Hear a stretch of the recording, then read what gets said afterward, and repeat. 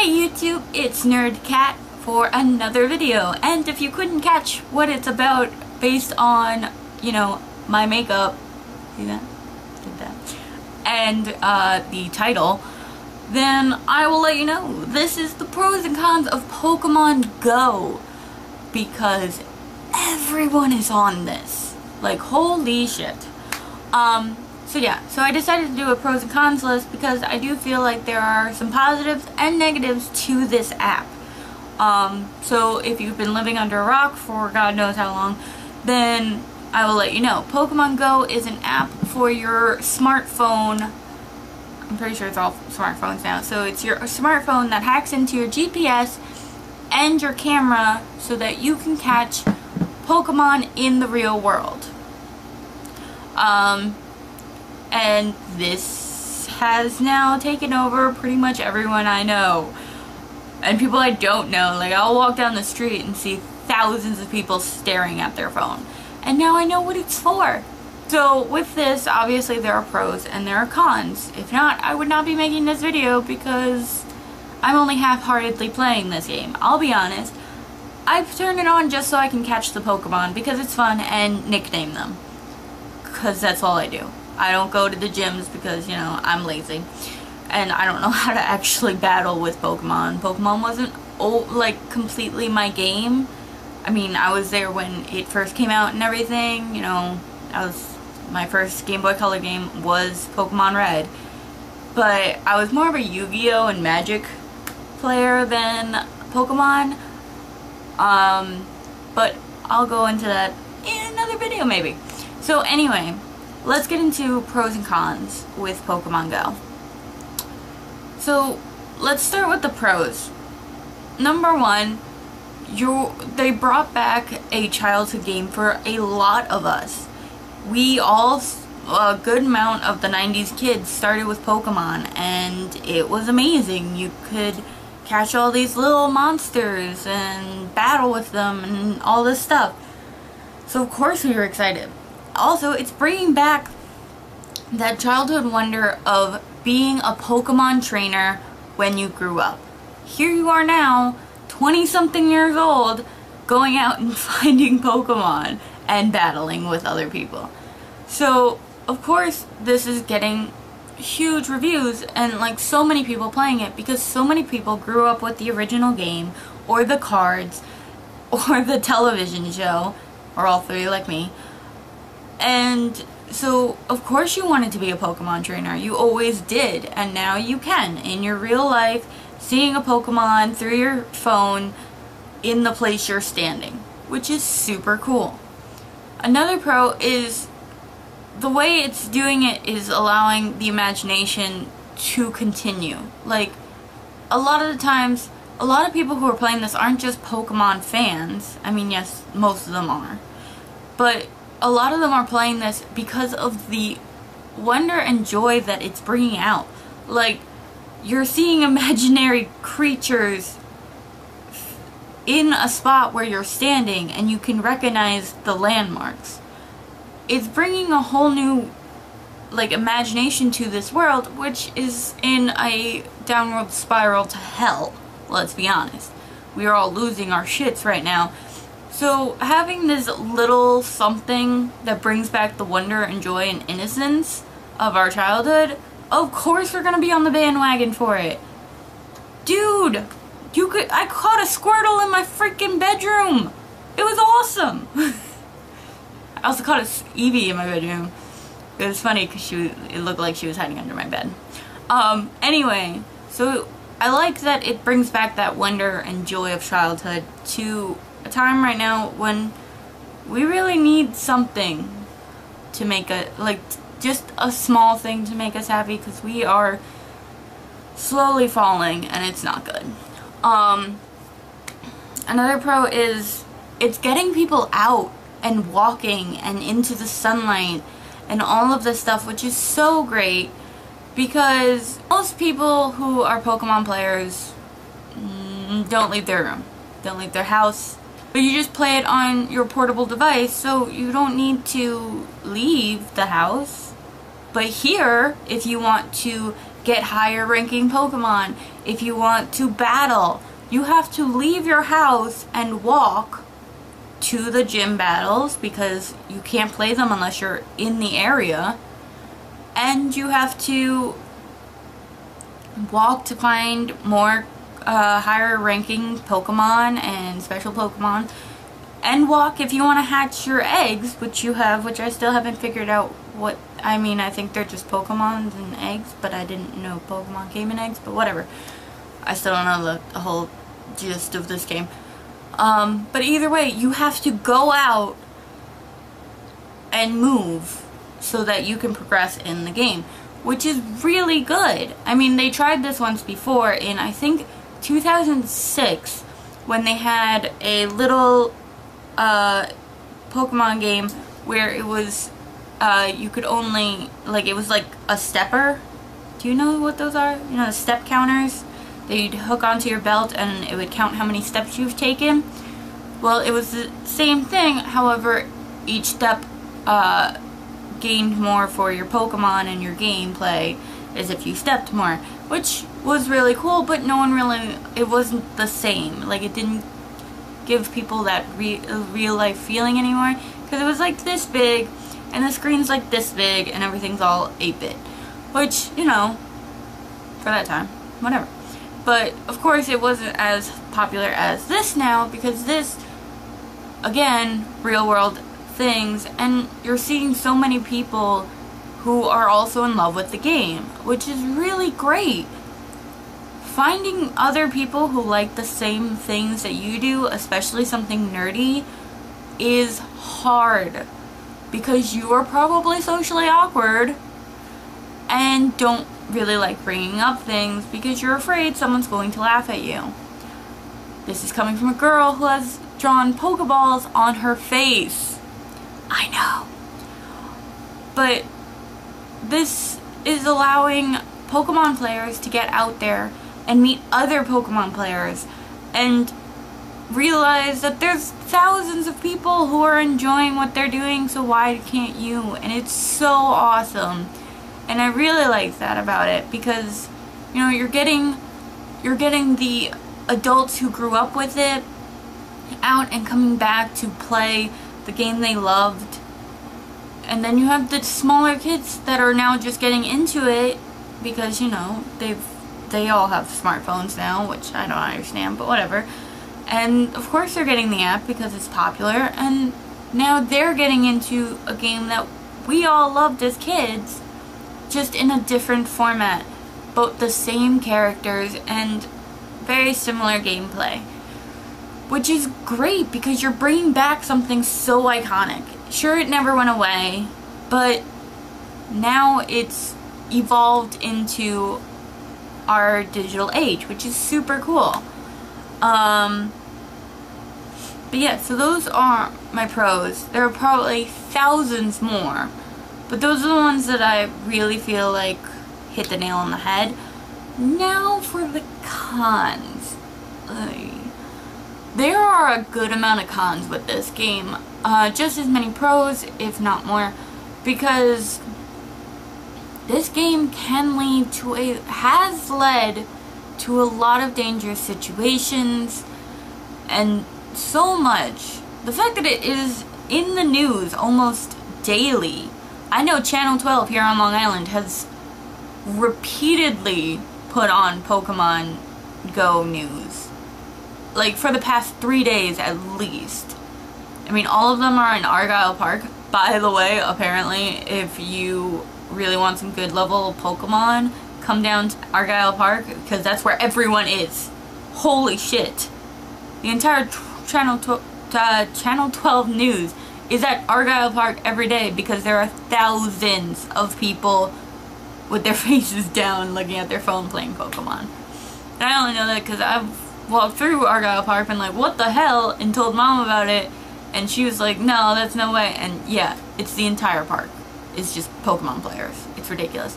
I did snag a Electabuzz from there, which was awesome.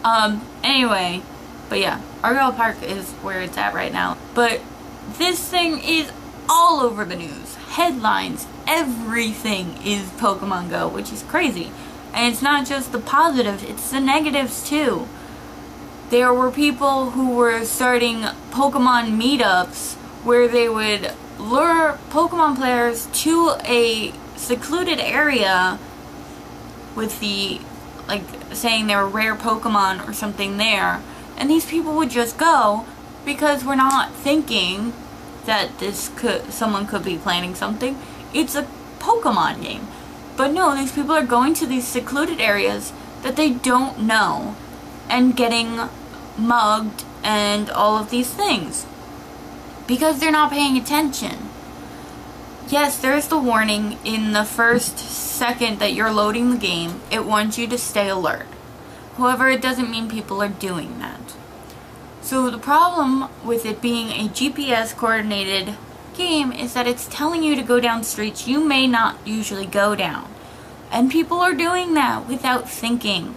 So, of course, if you're not paying attention and you're looking down at your phone through alleyways and side streets that you don't know, there is always a possibility, no matter what, that something might happen to you. So, I'm saying this too.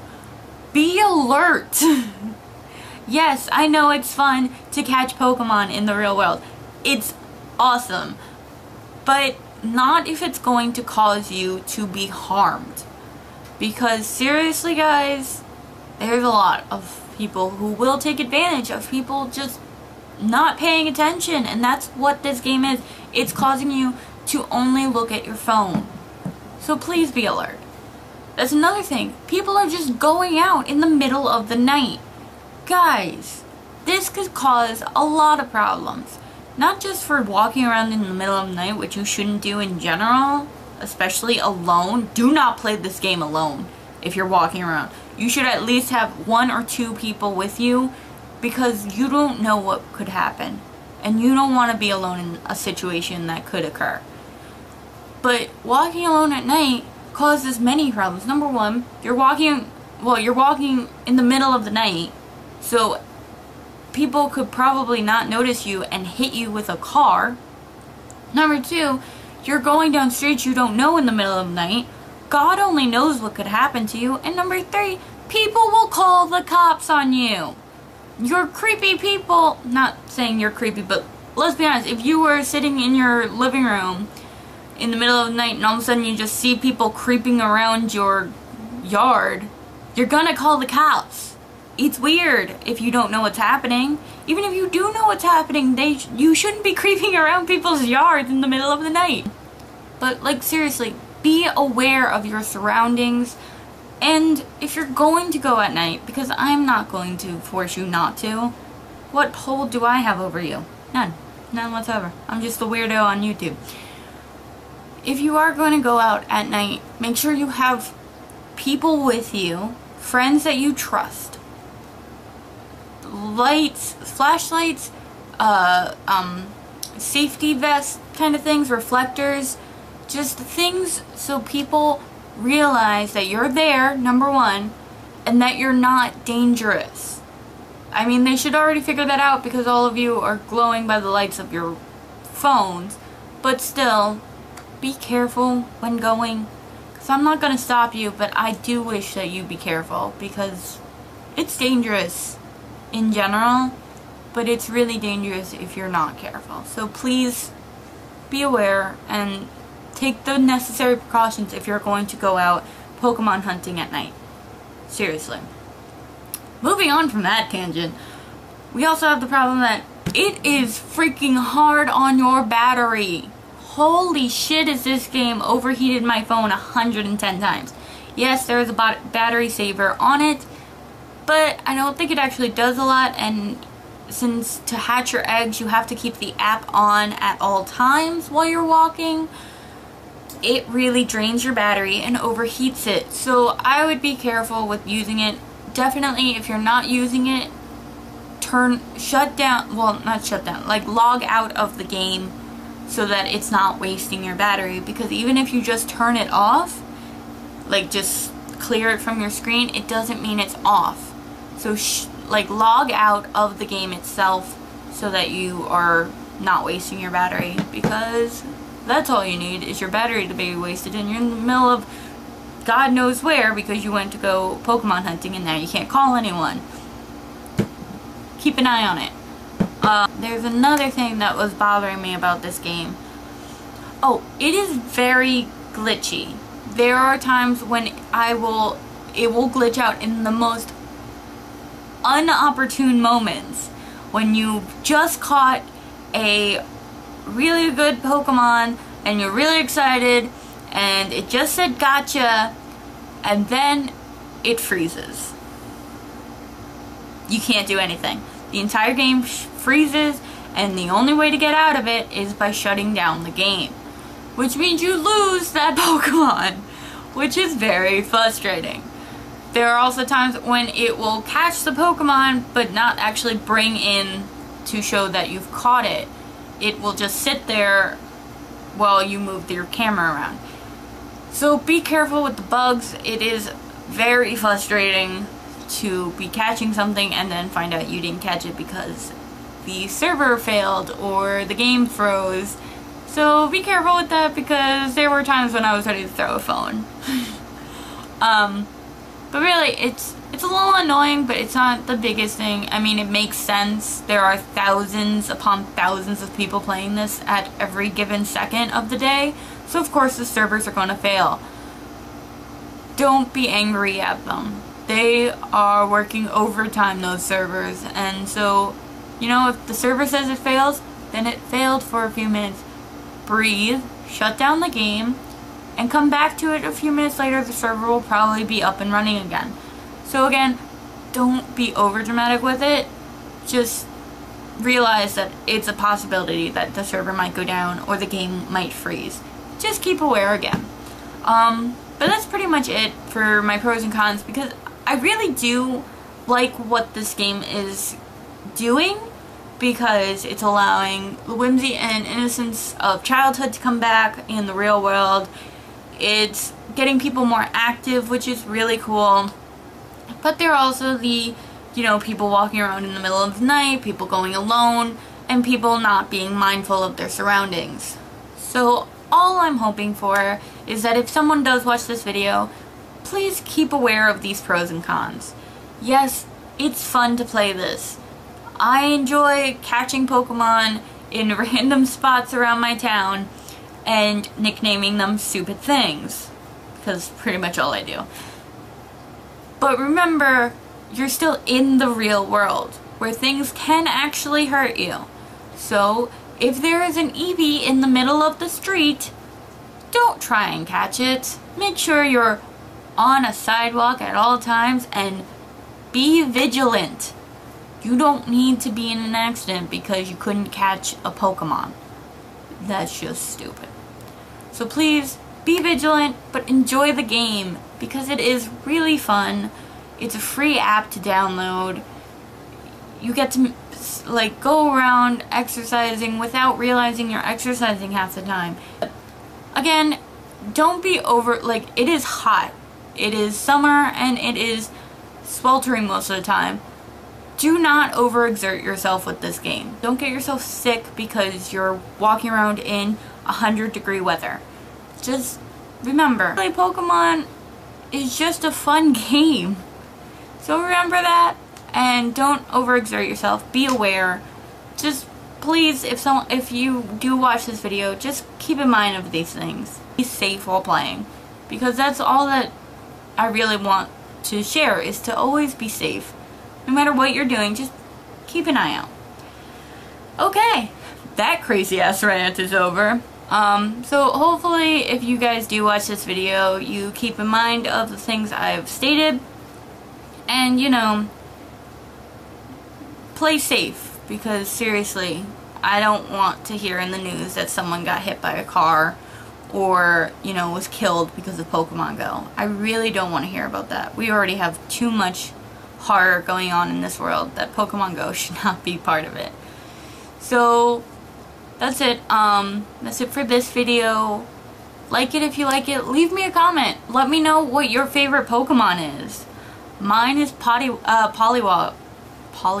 Sorry. So let me know in the comments below. Subscribe if you want, and I'll see you next time in another video. And as always, Stay nerdy, my friends. Later.